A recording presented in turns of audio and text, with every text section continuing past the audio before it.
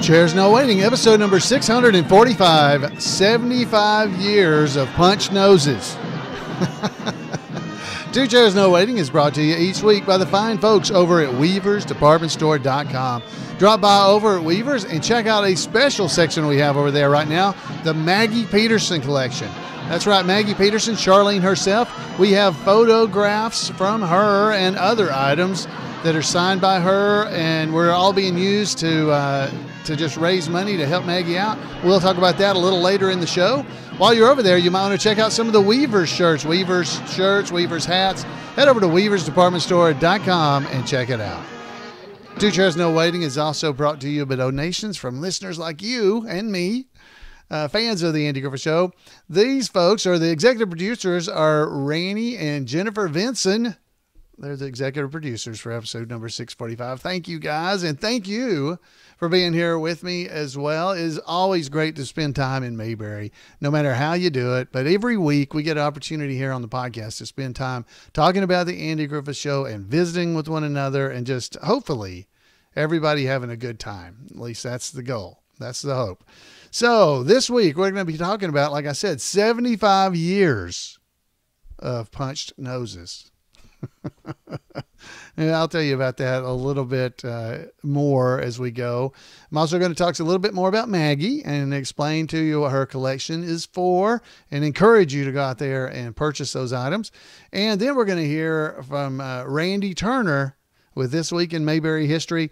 We'll throw in some trivia in there if we have an opportunity. This is going to possibly be a long one. It depends on how much I talk. So let's get started.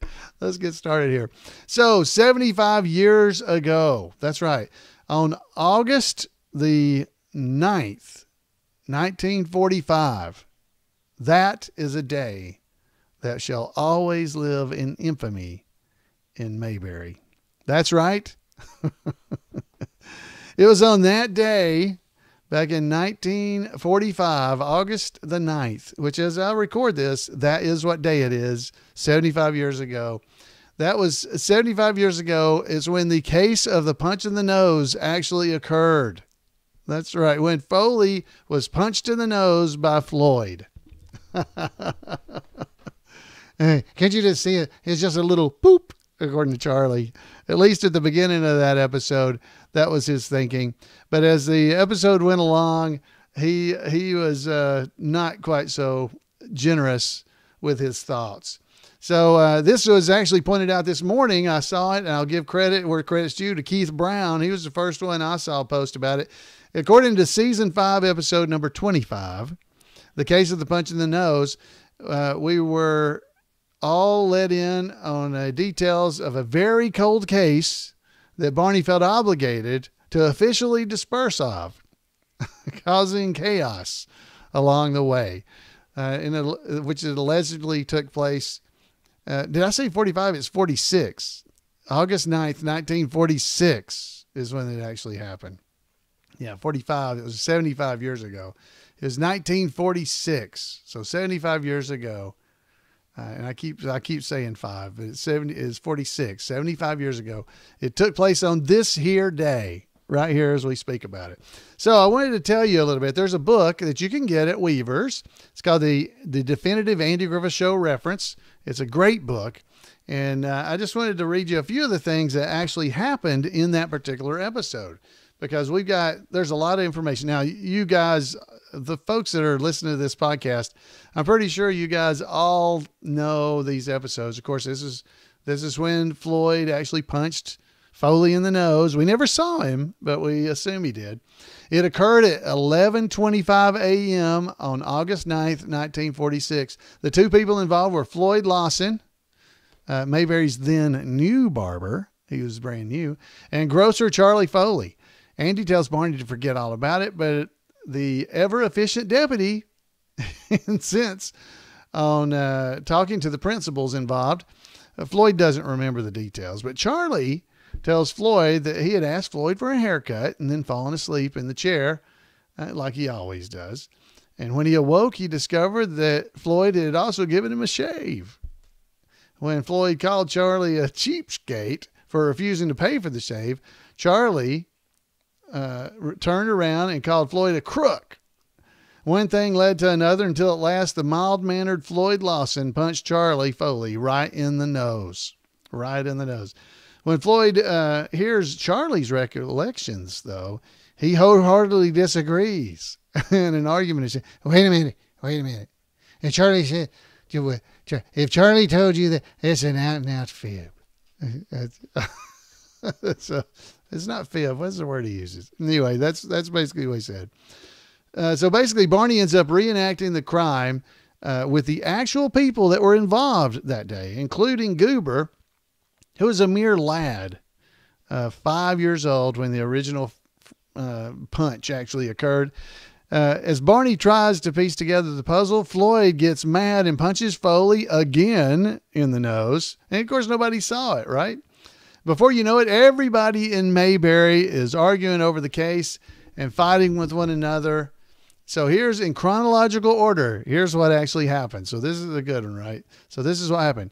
Charley Foley punches Goober in the nose, right? Otis Campbell punches Floyd in the nose because Otis, he's a distant relative of Foley. Yeah, so he is. So then Goober punches Gilly Walker in the nose. Opie's best friend, Johnny Ball, who is Charley Foley's nephew, by the way, punches Opie in the nose. Lamar Tuttle, Floyd's cousin, he punches Otis in the nose. And finally, a lady named Betty Ann telephones Andy and claims that an unnamed assailant punched her in the nose. And by this time, Andy has had enough. He severely scolds Barney for being the instigator of all this mayhem and decides to bring in Floyd and Charley together to solve the dilemma. First of all, Andy reminds Charley and Floyd that they've been close friends for nearly 20 years. And next, he has the two men shake hands. That's right. So Floyd and Charley are suddenly reminded that in 1946, Sheriff Poindexter solved the original dispute in much the same manner. Both men realizes how foolish that they have been, and they make up. When Barney starts to stir up the controversy again, the book says Floyd punched him in the nose. All we know is that he's gone to the barbershop, and Andy jumps up.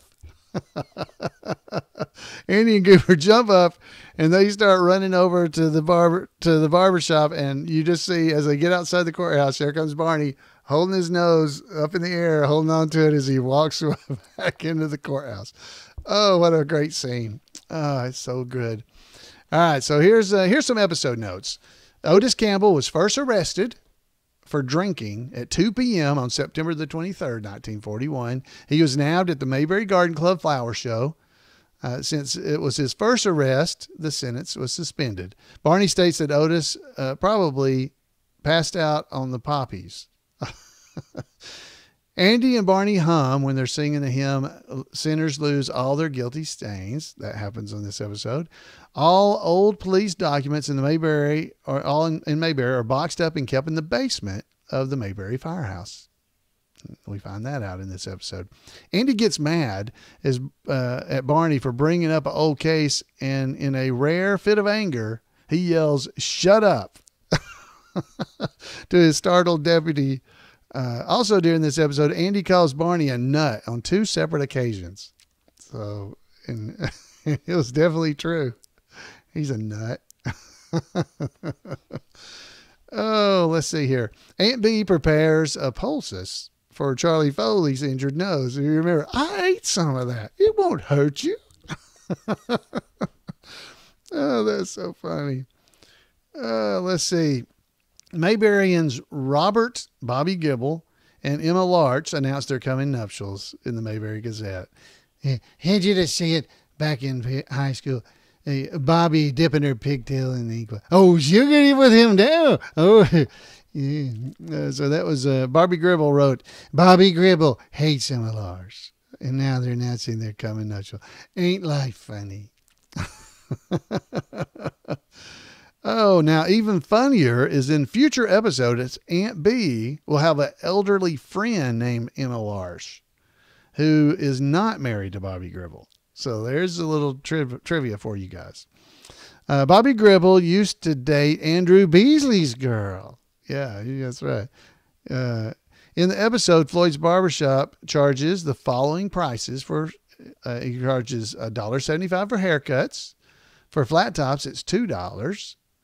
A butch is $2. Shampoo is 75 cents. A shave is 50 cents. And Floyd charges charges a quarter for using hair tonic. Okay, so there's a little bit of information about that episode. I just thought that was fun. There's a lot of cool stuff. Now, a lot of that information, and most of that was coming out of the book, The Definitive Andy Griffith Show Reference. You can pick up a copy over at Weaver's, and it's definitely a great reference book, a great book to look at. So, wow, can you believe it? 75 years. 75 years. And Andy finally sat down Foley and Charley and got them to shake hands. Of course, Barney came back. Where's the paperwork? Where's the paperwork? It's as open as it ever was.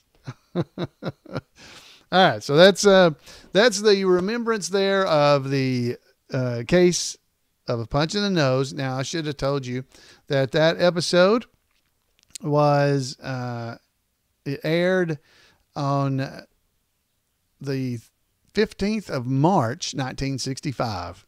It's when that episode actually aired.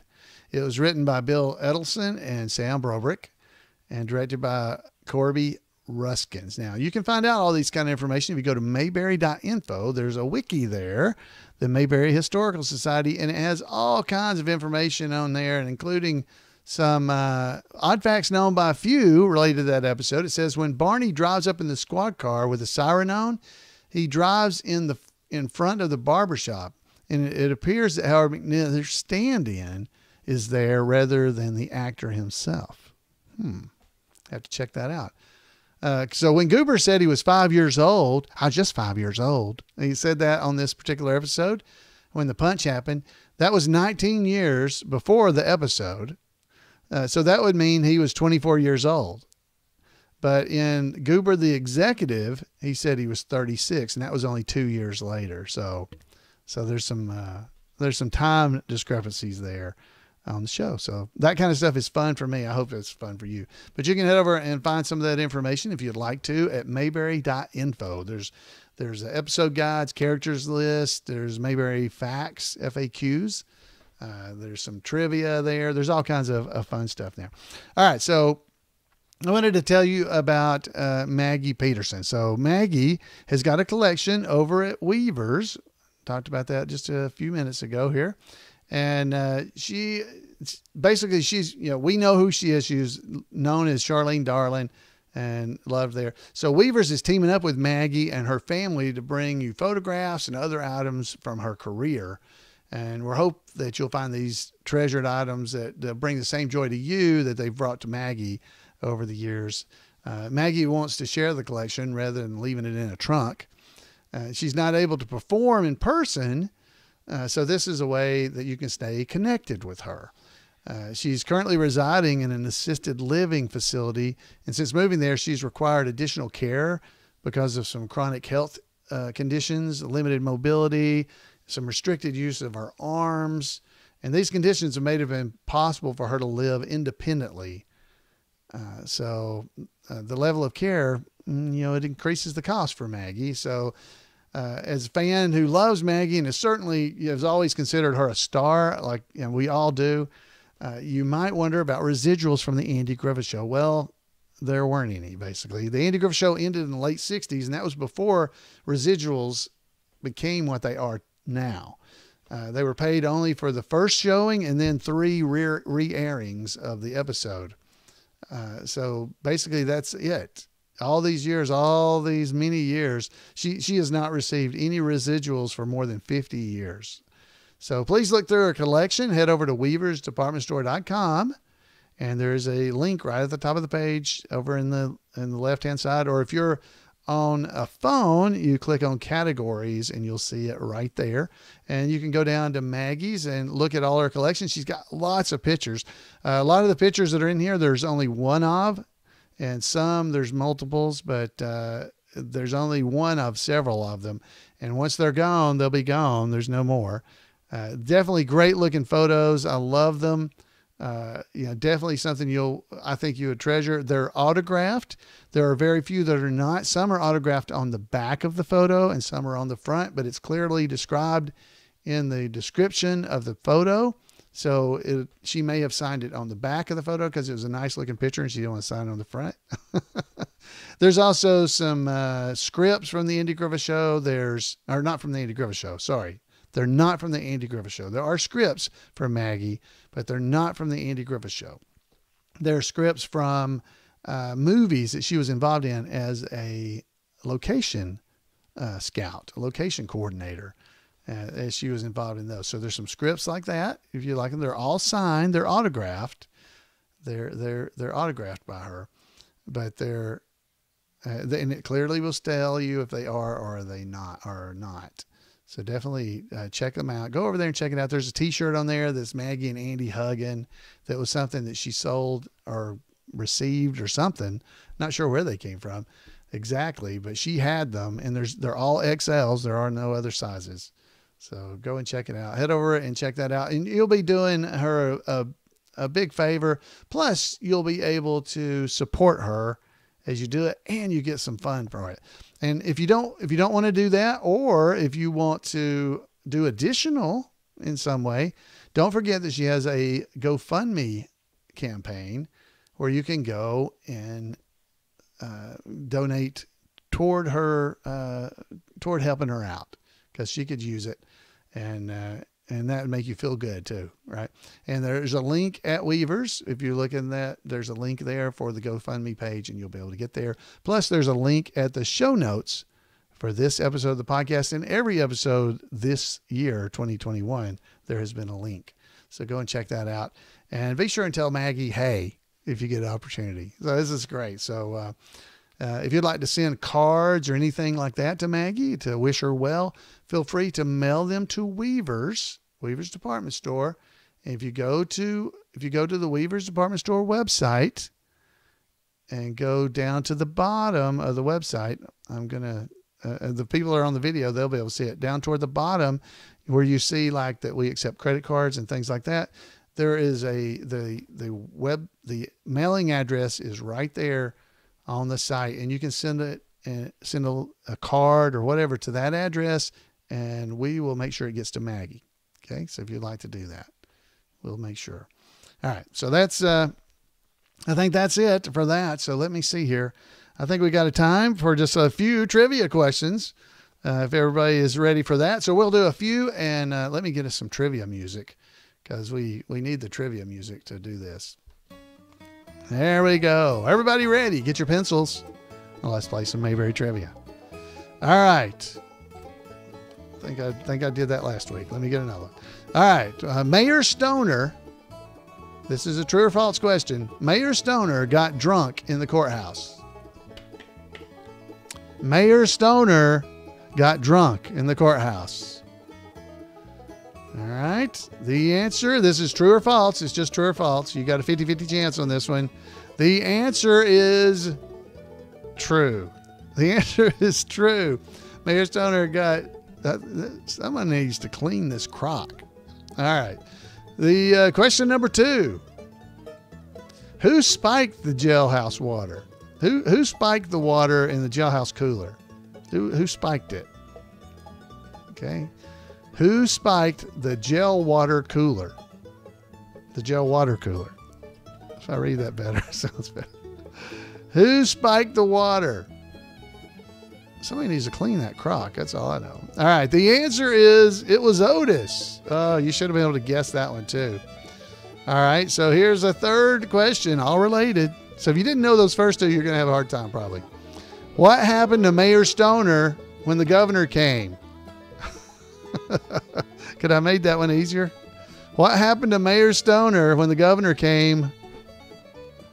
What happened to Mayor Stoner when the governor came? Oh, bless his heart.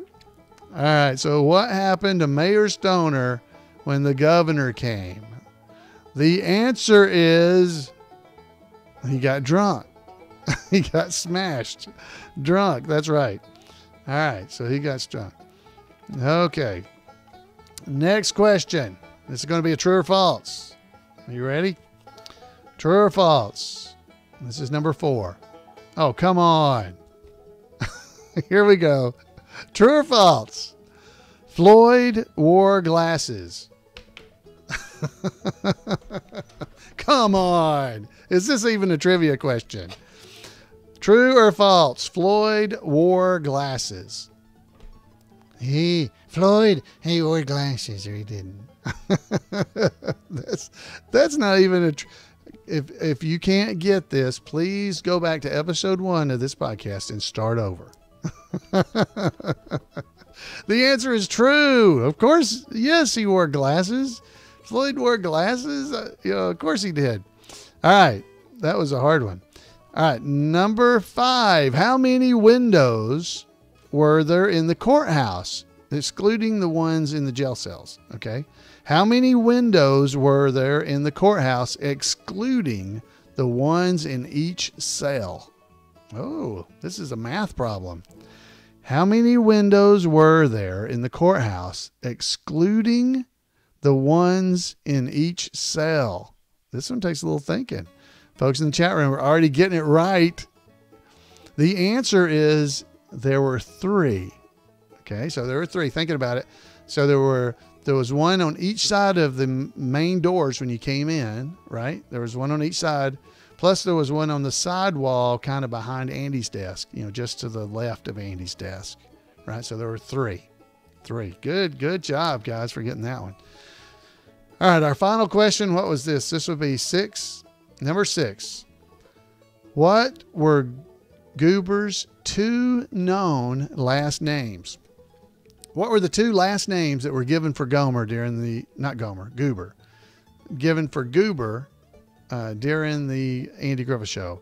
What were Goober's 2 known last names?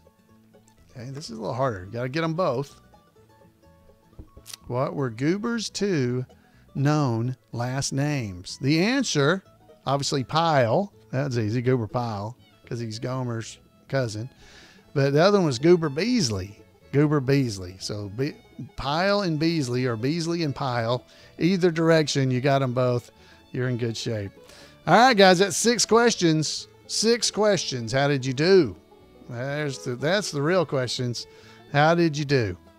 Did you do good or did you not? That. Hopefully those were fun. And if you missed the one about Floyd's glasses, I am extremely disappointed, and you need to watch the podcast. And because I wear glasses. All right, guys. And now we are back in a treat. Randy Turner, we've been playing reruns of his This Week in Mayberry History for a couple of weeks, and we have got a special one tonight. So Randy's back, and so let's go and hear some of his wonderful information.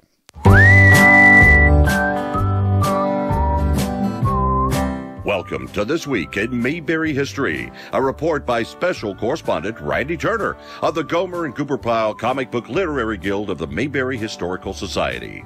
Some of you know that I started a club for Andy Griffith Show fans called the Andy Griffith Show Ambassadors Program. Members in good standing receive a small format magazine filled with Mayberry items of interest. A couple of issues ago, there was an article that I want to share information from to at least put out into the world one more piece of correct material about a vexing mistake.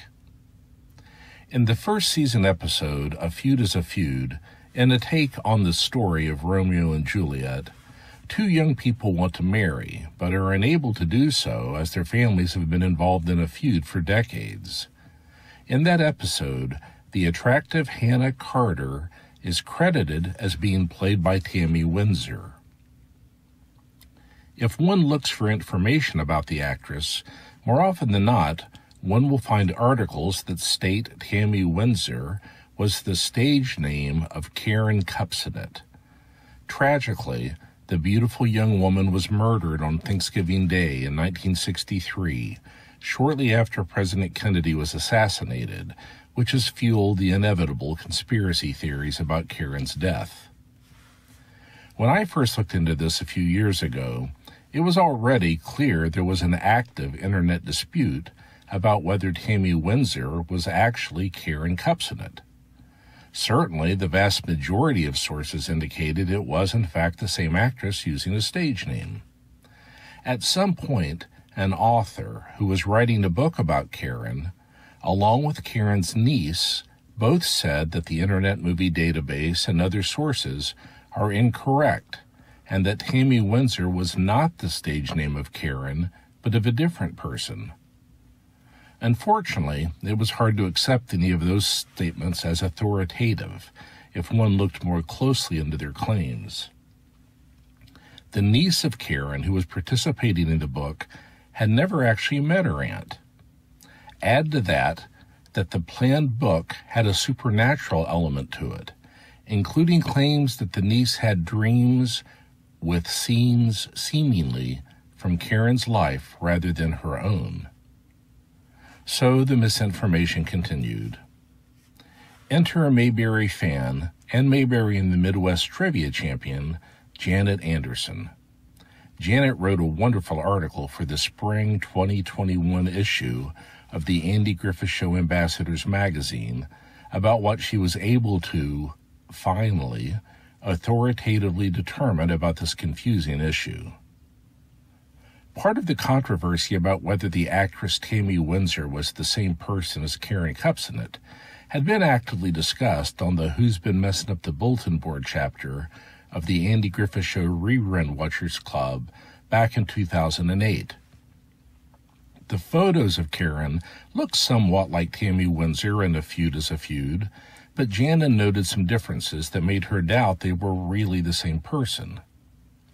Janet investigated and eventually wrote and connected with the author mentioned earlier who was working with Karen's niece on the book. As noted, he indicated Karen did not use the stage name Tammy Windsor and that the actress seen in the Andy Griffith Show was a different person. The question then was whether to believe it, considering the supernatural aspects noted earlier, and even if one could get past that, then who was the actress in A Feud is a Feud? Thankfully, Janet was able to get to the bottom of it. As it turned out, the actress who played Hannah Carter is named Sandra DeBear, and Sandra is very much alive. She used the stage name Tammy Windsor early in her career, including in her appearance in the Andy Griffith Show, which she believed was her first TV role.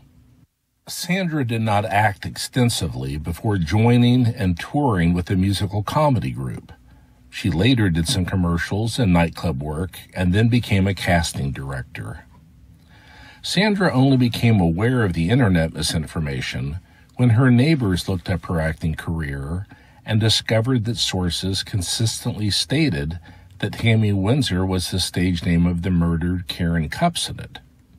When someone later brought Janet's posts about the matter in the Who's Been Messing Up the Bulletin Board chat room to Sandra's attention, Sandra was able to email Janet directly. She and Janet corresponded several times, eventually leading to Janet writing the aforementioned article. As a coda to the story, Jackie Joseph, who played Ernest E. Bass's Sweet Romina, had also worked with Sandra, also known as Tammy Windsor, on the low-budget Roger Corman film Little Shop of Horrors. Understandably, Jackie only knew the actress as Tammy, but recalls knowing that she eventually went on to become a casting director for TV commercials, which is pretty hard to do if one has been murdered at a young age. As Paul Harvey used to say, now we know the rest of the story. Thanks to Mayberry fan Janet Anderson. That's it for this week. As always, thanks for listening. And remember to take care of yourselves, take care of one another, and take Andy's advice, and go out there and act like somebody. Wow, great information from Randy Turner and Janet Anderson. If you want to make sure you don't miss out on any of the great stuff that Randy digs up, head over to turnersgrade@gmail.com and email him, and he'll make sure you don't miss anything. turnersgrade@gmail.com. Janet, great job on doing that. I remember reading all that stuff back in the digest years ago. There's an archive version of the all the information that she found, And I'll put a link in our show notes and you can go read it. When you go and look at the link I post, it doesn't list them alphabetically. It doesn't list them in time order. So you have to kind of look through them to make sure. Yeah, Janet, what did I say? You spelled it wrong. Oh, so it's, you know, she's saying I spelled it wrong in the chat room. Well, nobody in the podcast can see that. So my wife's interrupted. Anyway, so she's got her stuff on the thing, on the digest there, and you can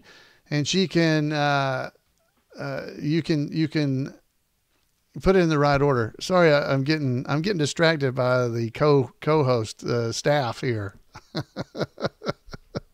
So she's complaining because I spelled Janet wrong, and I spelled it in the chat room wrong. So yeah, it's because it's Jan's name is Janet. I can't spell it right. That's why I call her Jan. Anyway, so go and check that out because it's great stuff that Janet did. She did a great job coming up with this information and running this all down, and it really is amazing that she was able to pull all that off. And it was a great bit of a detective work, and she is most certainly a trained noticer. And so she gets a trained noticer badge that she can wear proudly. So, but again, Randy, thanks for bringing that up. And folks, I hope you have enjoyed the podcast. I hope you've enjoyed just being here and spending some time in Mayberry. And I really hope that you'll consider heading over to Weaver's and check out the stuff that Maggie's got there. All the proceeds from that will go to Maggie. So Weaver's is not taking anything except whatever credit card fees there are. We'll take that out, and everything else will go to Maggie. So you'll be completely supporting her. All right. So I would love to hear from you. What'd you think about the podcast? Did you enjoy it? What about Randy's report and Janet's detective work? Man, it's like Sherlock Holmes is right here among us. So I'd love to hear from you. You can give me a call at 888-684-8415. You can email me at floyd@mayberry.com, or you can just drop by twochairsnowaiting.com and tell us what you think. Let us know. So I would love to hear from you, and we'll be right here in Mayberry in the coming weeks. We got a lot of fun stuff coming up. The Mayberry Effect is about to be released the end of August of 2021, and then the Mayberry Man movie right after that. Folks, it's a big fall coming up for Mayberry, and we'll see y'all then. Good night, everybody.